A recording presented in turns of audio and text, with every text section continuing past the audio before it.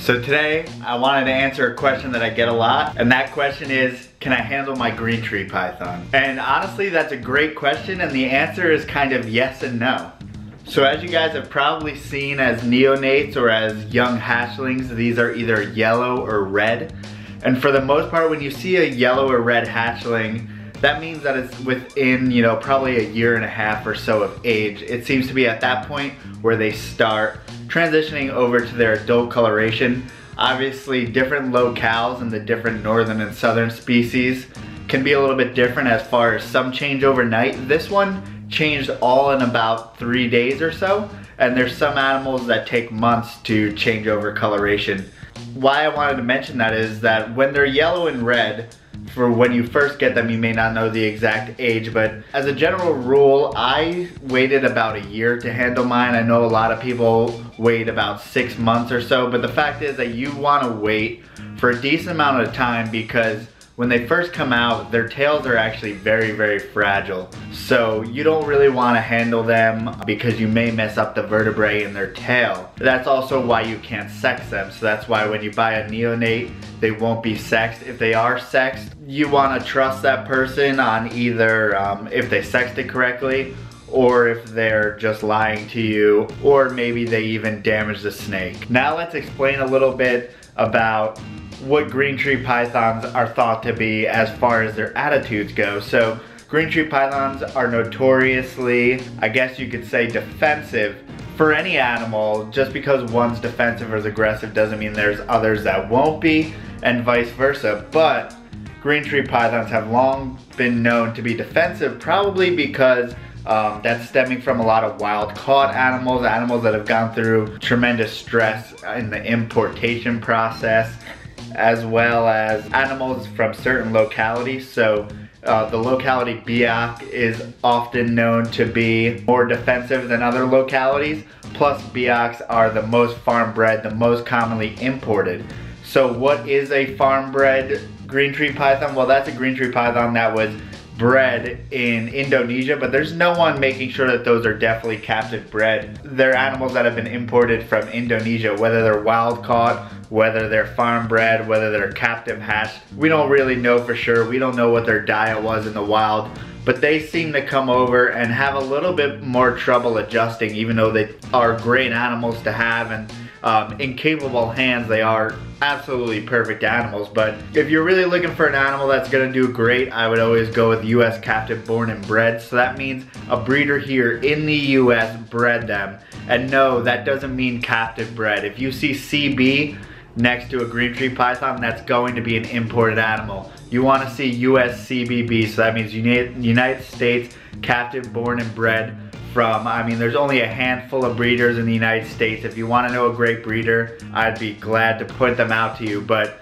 for the most part, when you get US captive born and bred, these animals are very handleable. And as you can see, this one is just hanging out on me. She does, if you go in there at night, she does often come out like your food, and she'll mistake you for food. They are, as you can imagine, being an animal in a tree that catches things like birds, they are very alert, and especially in their hunting hours, which are at night. Even your most docile green tree python, I don't know if you want to go around and stick your hand in there in the middle of the night, because they may just mistake you for food. That's one thing to consider. Luckily, their bites aren't the worst. I mean, it's not like they do have a little bit smaller teeth than, say, an emerald tree boa, which has very, very large teeth. But green tree pythons have gotten a bad rap over the years, and that's mostly due to things like importation. Now, as far as how often do I handle this snake, I don't handle a lot of my snakes very often.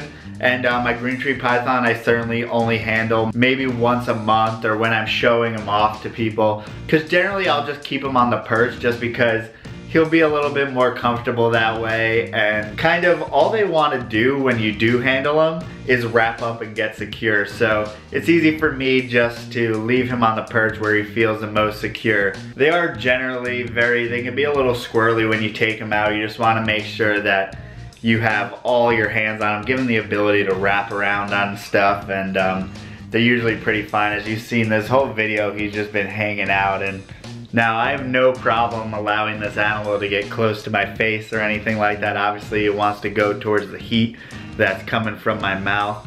But it is important to realize that when you first go into the enclosure, like I said, even if it's not at night, you want to make sure you don't just start putting your hands and stuff in their face. Just take their perch out. That's really a great thing about having removable perches, so that you don't have to unwrap them from the perch, which can be really hard, and they certainly don't want to come unwrapped from the perch once they're on there. So a removable perch will allow me just to take it out. What I'll do is, once I get him off of here, or once I get this out of the cage, I will just gently unwrap him from his perch, and then he'll usually wrap just right on my arm, straight from the perch. And then when I go to put him back, I'll probably put the perch back in and then allow him to crawl on the perch, and then he'll wrap right back up. I mean, it's fairly simple as far as, there's a lot of real squirrely animals, squirrely snakes you can get out there, but I mean, once they get secure, these guys are totally cool.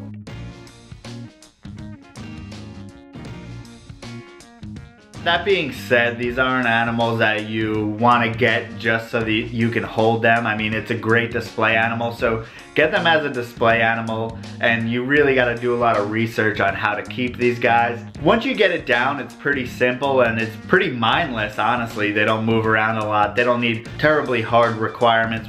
All you have to do really is give them fresh water, an adequate enclosure with a hot spot that's not too hot. I mean, people generally want to go 88 degrees or something, like other pythons that they have are 88 to 92 degrees.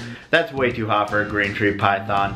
They would much rather be around 85 degrees. So, you know, 85 degree hot spot, a decent ambient humidity, and fresh water every 3 to 4 days. So twice a week, just change their water bowl, fresh water. They seem to like cool, cold water. That was always a problem back in the day, was getting green tree pythons to drink. That's why they were often considered hard to keep, because they were getting very dehydrated and getting sick. It's important to give them adequate water, and that doesn't just mean have a water bowl full, it means fresh water, because in the wild, they're probably used to it raining every couple days, or there's a rainy season where it rains all the time, and they're getting that fresh water, and for whatever reason, they don't like to drink stagnant water. So humidity is an issue, just like all snakes in comparison, especially pythons, but it's really that fresh drinking water which is just as, if not more important. I mean, these guys aren't your best pet snake, but they can be if you keep them correctly and you want just a snake that you can look at all the time, hold occasionally, and you got to be aware that you're gonna feed a little bit less often than you're used to. So a green tree python, an adult, doesn't have to eat anything over an adult mouse. That's usually pretty good for most green tree pythons. You definitely want to stick to increments of 2 to 3 weeks every feeding, instead of, say, a ball python. It's every single week you're getting a mouse, or a rat rather. Over the years, people have found that they have better success with mice than rats, because rats seem to have a little thicker fur and skin that makes it actually harder for them to digest. So we've seen things like prolapse, which is a result of the green tree python not being able to fully digest their meal. So unfortunately, when they go to the bathroom, their intestines come out with that, and you know, you'll get urinary bladder and stuff that comes out like that, which actually happened to this guy, but luckily we got him stitched up. Why did that happen to him? Because I fed a little too much, a little too often, which is something really to avoid, and he was also feeding on rat crawlers, so a rat was involved. So now we only do mice, and we make sure that it's 2 to 3 weeks, and so far it's been great. This guy has had 0 problems, and everyone else I know who does that has had 0 problems. My information about green tree pythons doesn't come really from my personal experience in keeping them, because I only have one. It comes from talking to people who have much more experience than I have, and then I want to pass it on to you guys, because things like YouTube, you don't get a lot of videos of things like green tree pythons. So you'll find on YouTube that it's mostly reserved for more common species, or when you see a green tree python, it's just being shown off. People don't really explain all the little intricacies of them. People kind of just perpetuate all the fears and misconceptions of them, and you never see someone just holding them regularly like this, which is what, I mean, 90% of the green trees that I've seen that are US captive born and bred are this calm and this cool to hold, and just amazing snakes that unfortunately we haven't had the ability to expose everyone to. So it's gonna take education, whether it be podcasts or videos, to kind of break the mold on these guys and really show off how amazing they are, because their misconceptions are just that. They're misconceptions, and over time we've seen the quality of animals that come in, the quality of animals that we produce, and the overall better husbandry practices which make awesome animals like this possible. You know, if I'm not providing the right conditions for this animal, of course it's gonna be hard to keep. People say that they're hard to keep. Well, yeah, it's because it's too hot and you're not providing adequate water. They're not hard to keep, they're just very specific in their needs. Now you may ask yourself, where can I get something like a green tree python? Well, unfortunately green tree pythons aren't sold at a lot of shows or anything like that, which is good and bad. If you see a green tree python at a show, a lot of times those will be imported babies. There's not many green tree python breeders that vend shows. Make sure if you see a green tree python, ask where it came from, ask who bred it. If they said it's captive bred and that's all they give you, that probably means that it's not US captive born and bred. If they don't say that they bred it, it is probably an imported animal. And I'm not saying that you can't buy imports. I'm just saying that you have a much better chance of getting an animal that's cool like this if it's US captive born and bred. So some cool people to look out for.